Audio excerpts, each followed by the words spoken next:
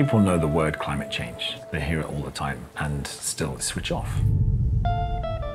It is about how we change these structures. We know what to do. We've got to fundamentally rework the way we do our economies.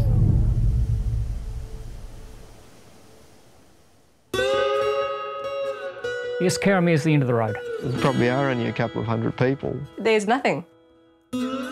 This is a dead end. This is a stop. It's a cul-de-sac. It's like an island. There's just one street. A dead place? No, I think that it's a hidden place.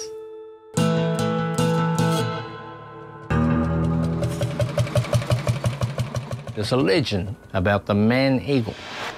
If you come here and say, ooh, what is it about this place? You're getting tapped by the spirit.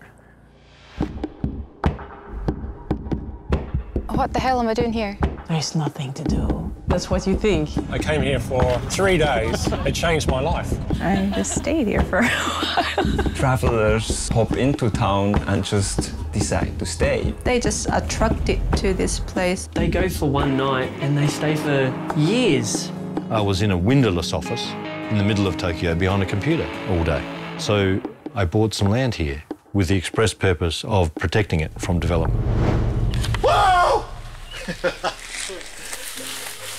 Paul is a man with a vision. He supported me. He'd given me $18,000 before I'd even met him. If you want to draw attention to yourself, paint your building with a rainbow.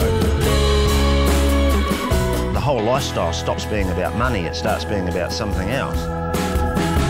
Karamea is about quality of life over quantity of life.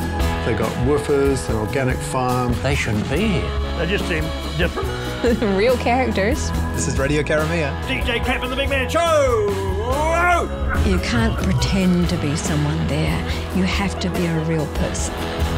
This is a good place. Good? What do you mean by good? It makes you feel good. We've had 2,000 years of running this place with our minds. It's time to start running it with our hearts. The special part about Karamea, it's at the beginning of the road. The road has to start somewhere. Why doesn't it start here?